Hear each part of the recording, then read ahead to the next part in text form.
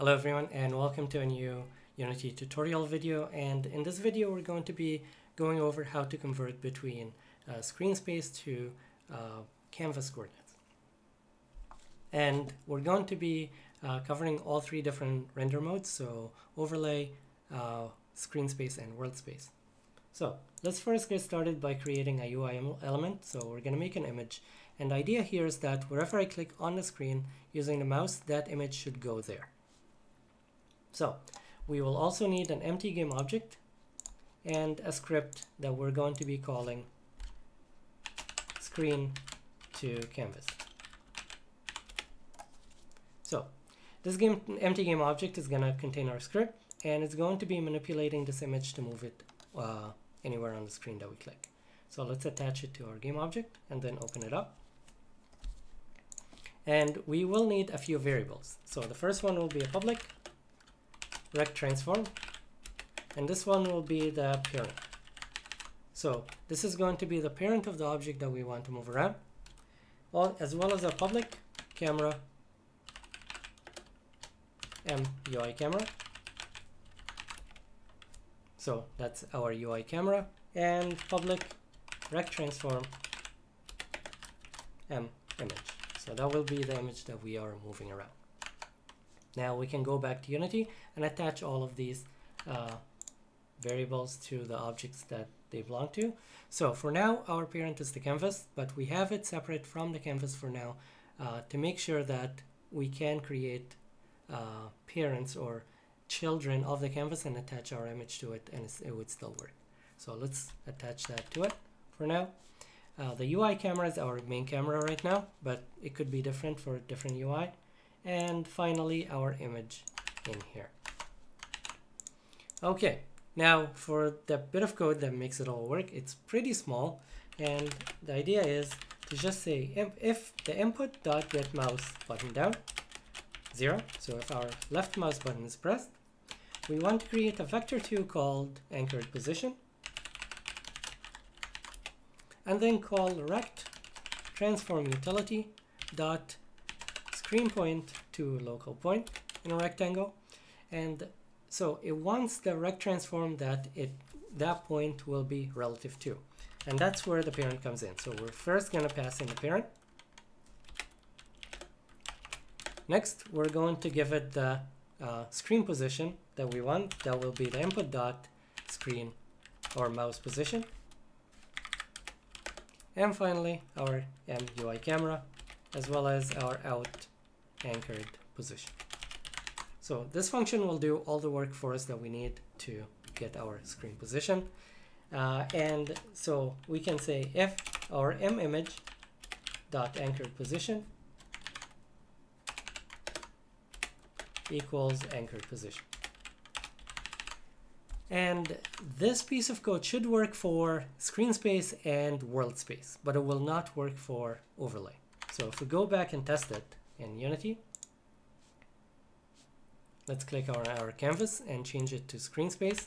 Let's change our scaler to scale with screen size, just to keep it consistent between the different resolutions. And over here, we need a camera attached. So let's attach our main camera. So we have our main camera attached. We have the scaling set to scale with screen size. And now if we run it and click anywhere, we should be able to go exactly where we go on the screen. Now, if we change the resolution, so let's say we change it to something like this, and we run it, wherever we click, our image should still match where the mouse is. And this should also work with world space. So if we do the exact same thing and click anywhere, that should work as well. Now, this will not work, however, for overlay. So if we switch to overlay, as you can see here, you're just stuck to the bottom left corner of the screen.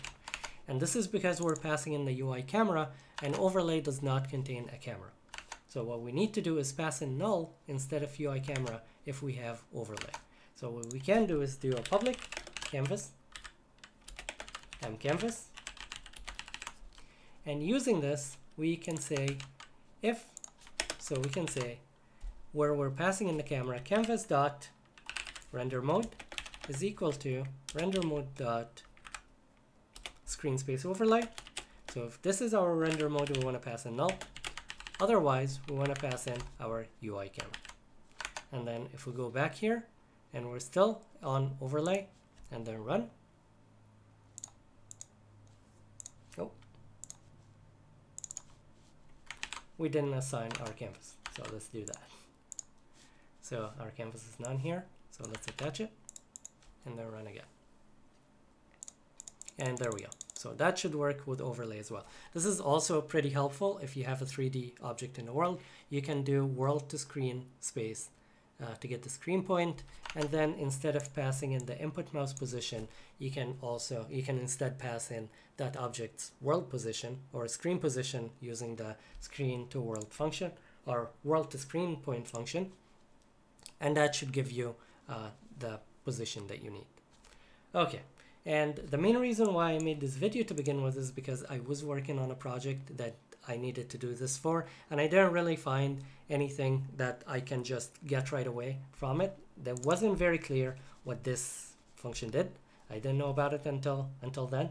So I thought that it would be pretty helpful to make a video about it for anyone that needs it. And I also go back to these videos and watch them whenever I forget what I did before, so it's pretty helpful for me as well. And just a quick look at what I was working on. I was trying to make a grid where it makes a hexagon grid, and then you can click anywhere and it would put a pedal exactly where you click, regardless of what screen resolution that you go for. And that was the main issue, is that I needed to know exactly where I'm clicking and then assigning or creating these images within a canvas.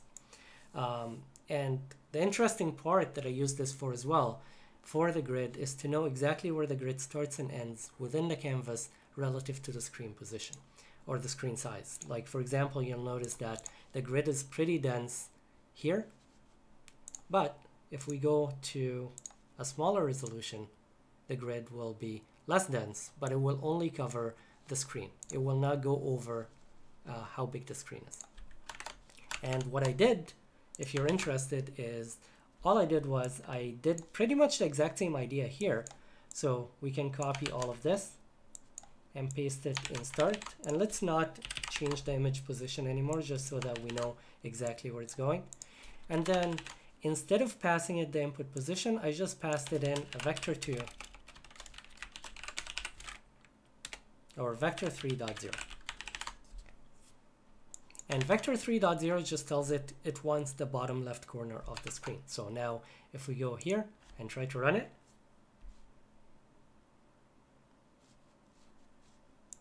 it will not move the image because we did not set the image to move here.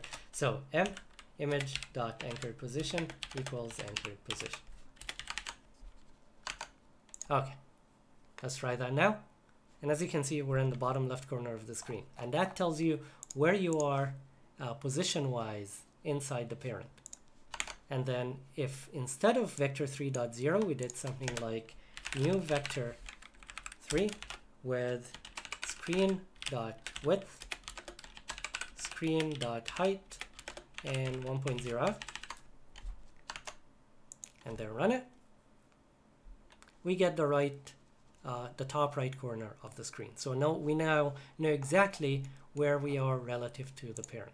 And the main reason why I put the parent as a separate variable here is because let's say I make an empty game object over here and then I attach my image to it. I still want, so let's say, yep, so the image is in here and it's attached to it. I still want to be able to say, this is the new parent now. Set the image's position relative to the parent, not the canvas. This is because it needs the parent in this function. So now if we run it, we probably don't want to do the top right corner anymore. We want to do this again.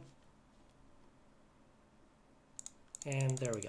So we're setting it relative to the game object here. So if we move it around and then run it again, it should still be exactly where the mouse clicks, no matter where the parent is, but it's setting it into the correct position relative to the parent. Okay, so I really hope that this video helped. If you have any questions, suggestions, or feedback, please leave them below. Otherwise, thank you very much for watching, and I will see you in the next video.